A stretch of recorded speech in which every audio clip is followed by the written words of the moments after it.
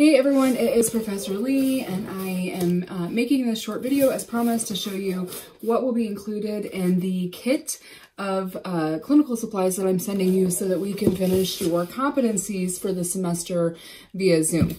So first of all, don't mind my nails, quarantine.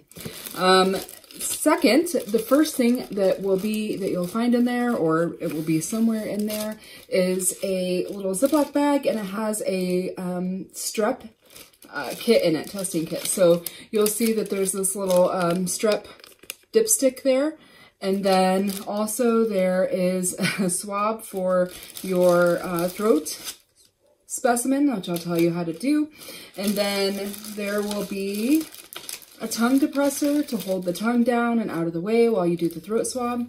And then there's this little tube here, and this is the tube that we're going to mix the solution in to complete the test for the strep A.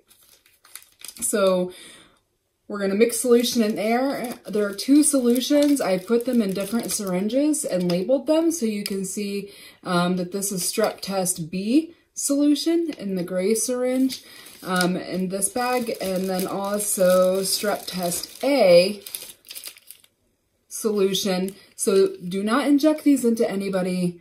You shouldn't be injecting anybody at your house anyway, but these are strep developer solutions. So make sure that you are only using this syringe and this syringe that come in this bag for this skill, okay? That's super important. Also, there is only enough in there for you to do one test. So if you accidentally squirt the syringes out or push them and it comes out while the cap is still on, you're going to be out of luck. So you be very careful with the syringes that have these solutions in them, okay? Lastly, after you put those syringes into that little plastic vial I showed you, you're going to take droplets from that vial and place them onto cassette. So there's a kit there for you to do the strep test. So the next thing, you're going to have a bunch of gloves. I think I put like 5 pair of gloves in each box. You will have several chucks, 4 or 5 chucks to lay out in your workspace when we do these. You will have a urine cup, and the urine cup is going to go with some of the contents of this bag. So there's a separate Ziploc bag, and inside this Ziploc is a couple of things. One is this urine result sheet that you can report your urine results out on. I'm going to have you complete that and upload it to Canvas. And then the second is the urine result color guide for the dipstick that you're going to do. So you can kind of see there that it looks like the side of a bottle would. And what we're going to do with that is we are going to have you dip the stick into the urine, and then at the allotted amount of time specified on the side over here. So there's a whole nother YouTube video loaded into the module for this, so make sure you watch it before we do this together. But you can see that you read the leukocytes at 2 minutes, and it starts down at the bottom with the glucose at 30 seconds. So basically you're going to read from the bottom up with this test strip, and you can see that the test strip colors match those of this results sheet. So you're going to dip it in urine, and after 30 seconds, you're going to match up that bottom box with whatever color it is that it matches most closely to down here on the bottom, and then that will be your result. And then you move up. So glucose, bilirubin are 30 seconds, ketones 40 seconds. I'm trying to read this backwards. Specific gravity is 45, and then the rest of them are 60 all the way up until the leukocytes, in which case you would read the top score after 2 minutes have elapsed. So you're going to want to have a stopwatch or a timer or something so that we can complete this test together on Zoom, okay? So that's the results sheet. On the back side of it is the directions to complete your Hemocult collection, and your Hemocult card is also located in the same bag. And so you have the fecal occult testing or Hemocult, same thing, and you have the little spatula to scoop the stool specimen up onto that card. And then the last thing in this bag is the Hemocult Developer Solution, which comes in one of the insulin syringes, the orange insulin syringes. So again, you want to be very careful not to waste the tiny bit of solution that is in these syringes, because this is all we've got to work with, okay? And you're going to need this in order to complete that Hemocult test. So you're going to essentially, once you have the stool specimen on, you're going to drop a little dab here and a little dab here. And then, oops, I'm sorry, wrong side. Yeah, no, I was right. You drop a little dab on there, and then if it turns a certain color, it's positive. If it doesn't, then it's negative. So that's how this is going to work. This will all be in one bag for you. I need to get a new Hemocult card for that baggie. So urine results sheet, urine color guide, urinalysis dipstick, and the Hemocult testing contents. And then the Hemocult Developer will be in here.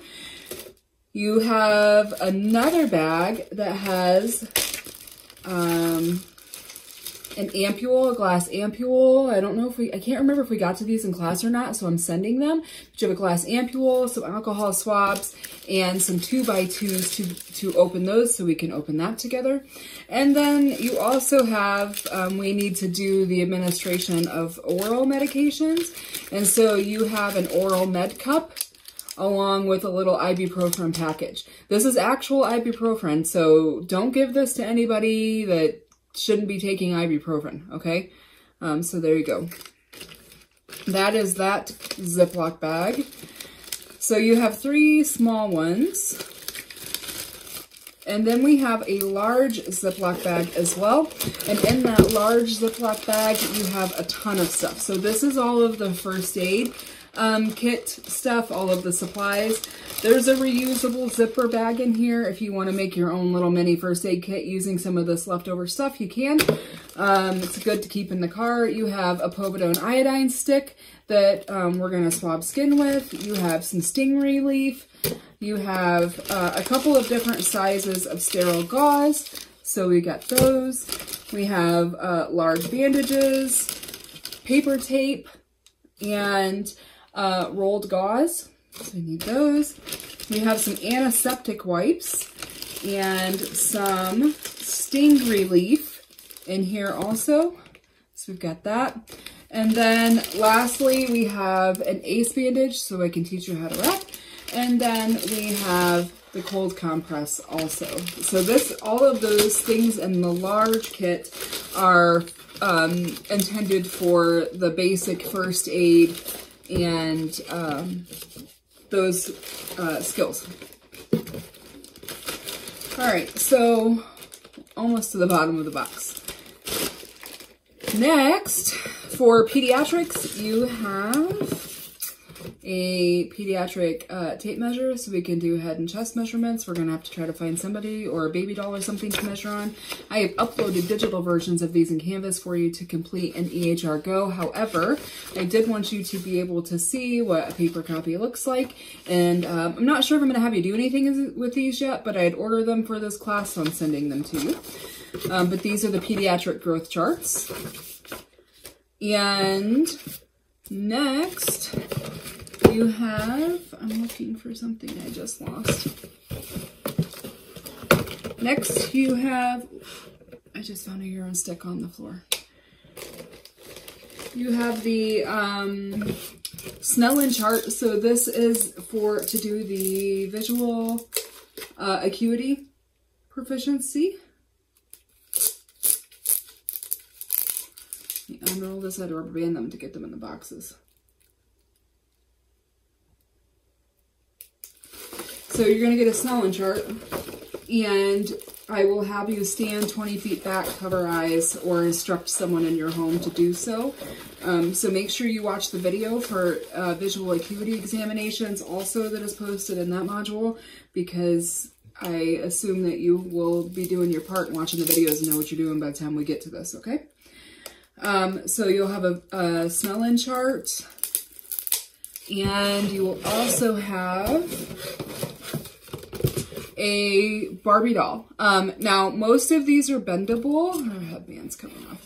Most of these are bendable. A couple of you are getting ones that are not bendable. Excuse me, she doesn't have joints that articulate. So this one does, and most of them look exactly like this because I bought a bunch of the same dolls. And what we are going to use this for is patient positioning. So I was able to find enough of them with the exception of 2. So for those 2 of you that get the Ken dolls that do not bend, we will modify and improvise when we do your checkoffs on Zoom, okay? But for the most part, they bend. So if I tell you to put her in the lithotomy position, then you should be able to do that. If I tell you to put her in prone or supine, then you know, you should be able to do that. And if I tell you to put her in Sims, then you should be able to do that. So you want to keep a hold of her. Now, I do need these Barbies back after the quarantine is lifted and we're allowed to go back to campus. So please hold on to these. Also, please hold on to those Snellen charts because I'm going to need those as well. Everything else, I think you are free to keep. Perhaps the ACE bandages, if we can hold on to those and bring those back. A couple more things in here. Let me show you. So you are going to have a wound culture swab. And so this is a sterile swab. And I'm going to show you how to swab the skin for wound care.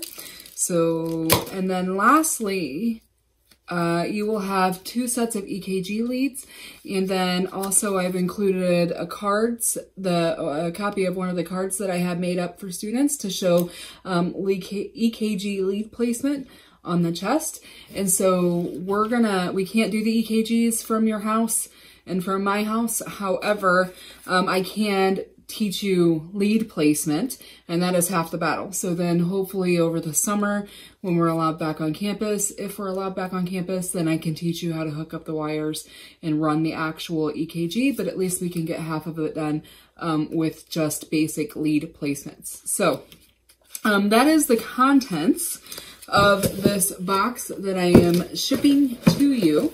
If you don't get something in your box that is included here, then let me know. We'll figure out how to work around that. I made these up last night while I was watching Ozark, so I might have been a little distracted, and you all know how I am anyway. If you need anything else, please do let me know so that I can get you taken care of. I want to really try to make our best effort to get these skills taught virtually as best as we can, and that's going to require communication and cooperation on your all's part too. So I hope everyone is safe and healthy and staying at home, self-quarantining, and that your families are okay and taken care of also. So I will talk to you all soon. Take care.